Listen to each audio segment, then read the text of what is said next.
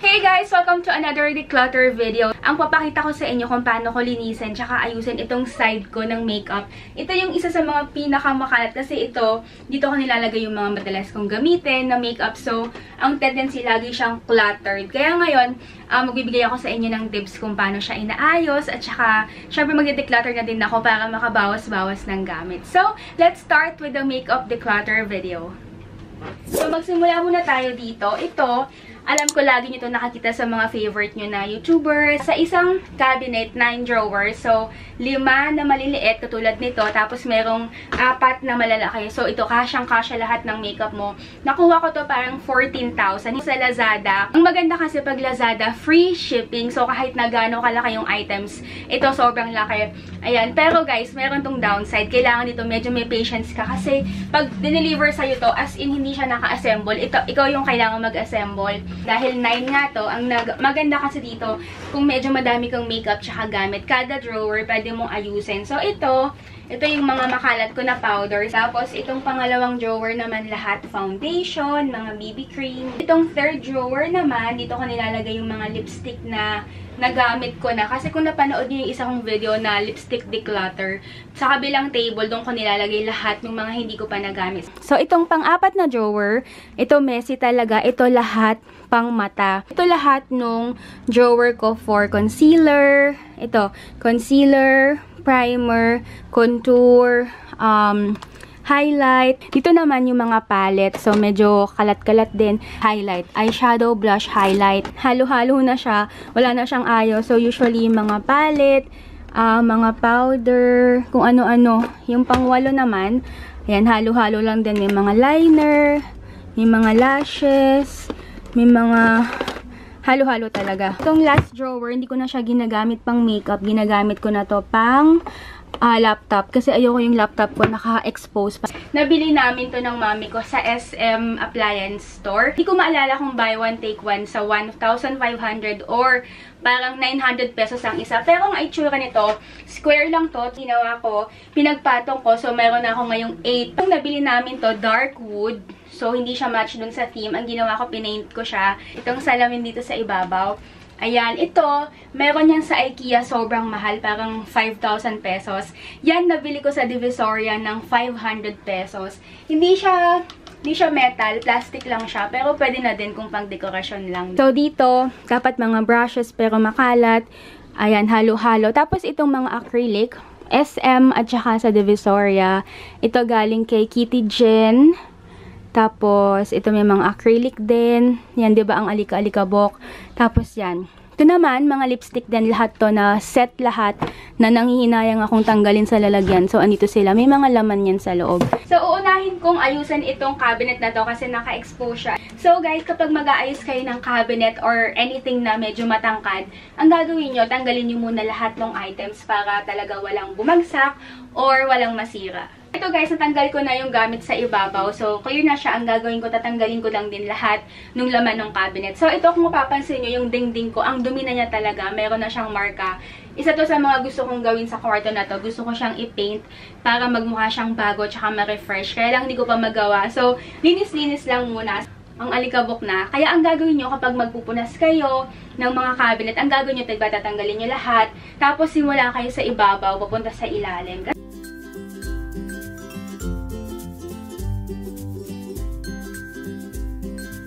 Kung maglilinis kayo ng mga gamit, ng mga appliances, mas maganda kung gagamit kayo ng mga products talaga na panglinis. Ito guys, hindi to sponsored, pero ito wipe out. Ito naman, merong mga spray cleaner. Ang trusted ko talaga na panglinis guys sa mga gamit na medyo mura lang. Tubig, tapos merong sabon, tapos merong baking soda, tapos basahan. So, ang ginagawa ko, punas-punas. Iba pa din kasi talaga kapag yung linis mo ay yung talagang binasa mo siya tsaka sinabon mo. Bawa, ayaw ng mami nyo o ayaw ng kasama nyo sa bahay na basain ng gamit. Siyempre yun nga, pwedeng yung mga wipe out or yung mga spray cleaner lang.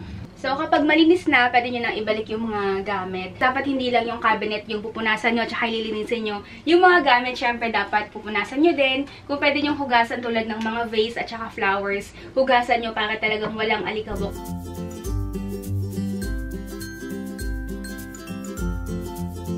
Ayos ko na yung cabinet. Kung makikita nyo, Hindi na siya maalikabok. Tapos, diba, kapag naglilinis kayo, parang ang aliwalas kahit na yun din naman yung gamit. Ngayon naman, aayusin ko tong IKEA drawer kasi ang kalat. So, ang una kong gagawin, lalaban ko tong tela kasi medyo maalikabok na tsaka madumi. Papakita ko sa inyo kung anong laman isa-isa. So, dito sa unang drawer, dito ko nilalagay lahat ng powder ko.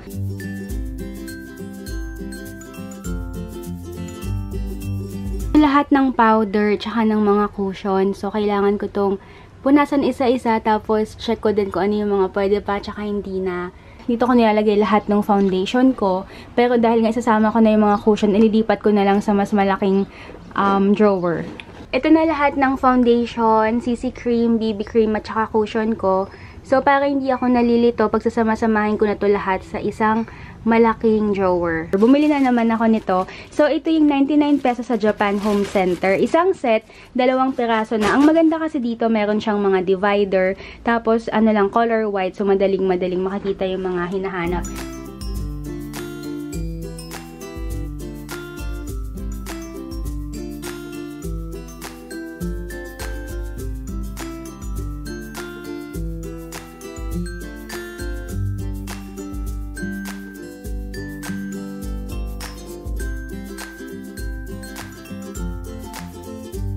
Ito naman yung mga blush at saka highlight. Naisip ko pag-isahin ko lang sa isang drawer. Total, hindi naman sobrang dami. Kaya siguradong magkakasya.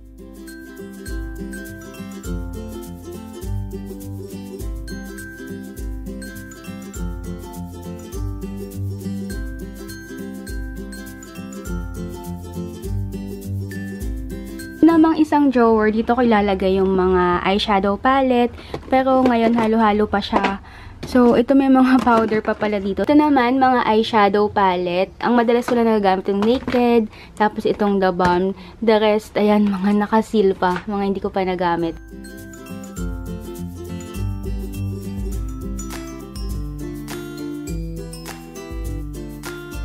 Ito naman yung drawer ko ng lahat, puro pang mata. Ito yung pinakamakalat, tsaka pinaka-disorganized. So, andito yung mga mascara, liner. Ito, meron pa palang mga ibang eyeshadow dito.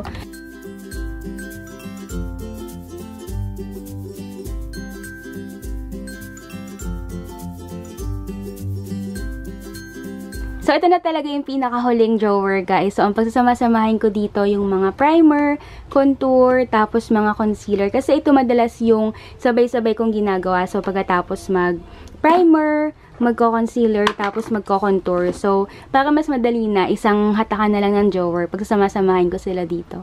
Ito na yung laman ng huling drawer. So, merong mga concealer, may mga eyeliner, glitter, tapos makeup removers. Dito naman sa pinakahuling malaking drawer, ito yung mga ilalagay ko. Meron kasing mga eyeshadow na hindi nakasya, tapos meron ding mga lipstick na hindi nakasya dun sa drawer nila.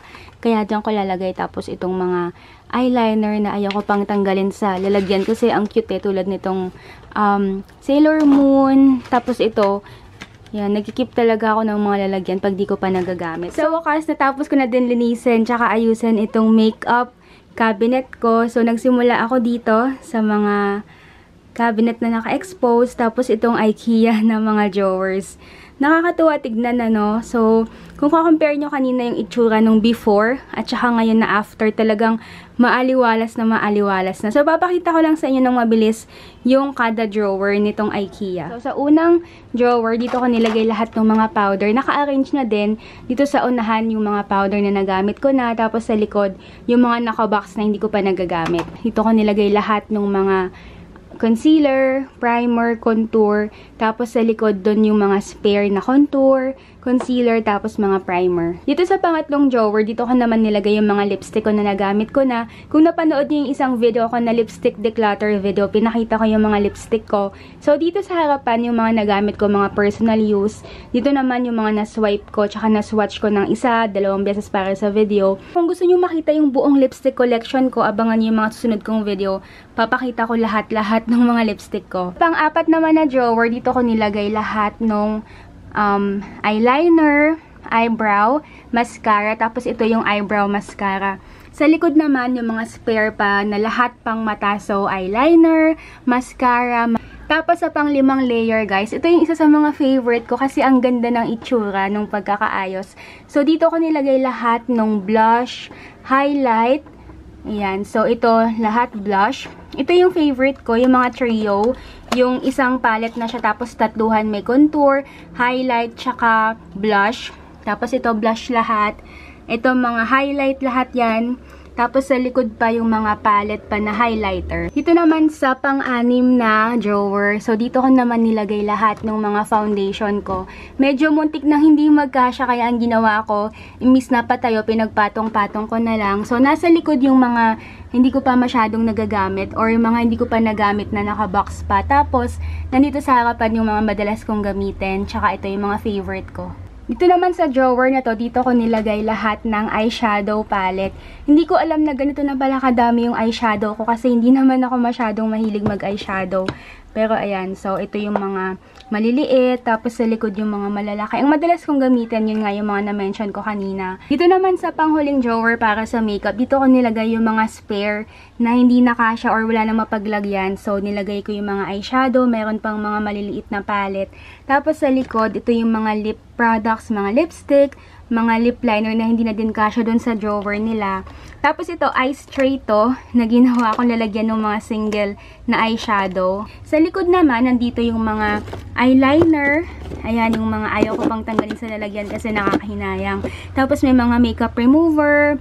Ayan, basta lahat ng nandito, mga spare na hindi nakasya dun sa mismong drawer nila. So, ito yung mga nabawas ko, mga na-declutter ko sa pag-aayos ko kanina. So, merong mga lip gloss, merong mga brush, merong mga pouch, sunblock, powder, foundation. Ito hindi pa to lahat, pero kasi hindi ko pa na-film yung makeup collection. So, konting bawas pa lang muna. Pero kapag natapos ko na yung makeup collection video, talagang babawasan ko talaga ng bonggang-bongga. So, sana guys, abangan niyo yung video ko sa makeup collection ko. Tapos ko nang linisin, tsaka ayusin. Diba, ang ganda, napakalaking pagkakaiba nung nilinis at tsaka nung hindi pa nalilinis. Nung hindi pa nalinis, parang ang gulo-gulo. Ngayon, wala naman akong masyadong dinagdag, wala din akong masyadong tinanggal. Inayos ko lang siya, pero napakaaliwala. So, yun yung nagagawa kapag nagiging maayos tayo sa gamit natin. Ito naman guys, kung gusto nyo makita yung detalyado ng laman niya kada isang drawer, abangan nyo yung makeup collection video ko, susunod ko na para talagang makita nyo detalyado yung laman niya kada isang drawer. So, sana na-enjoy nyo tong video na to guys. Hindi na ako magpapakita, picture na lang kasi medyo haggard na. Pero sana nag-enjoy kayo and sana mapanood nyo pa yung mga ibang declutter videos ko at saka mga makeup videos. So, thank you so much for watching. See you next time guys. Bye-bye!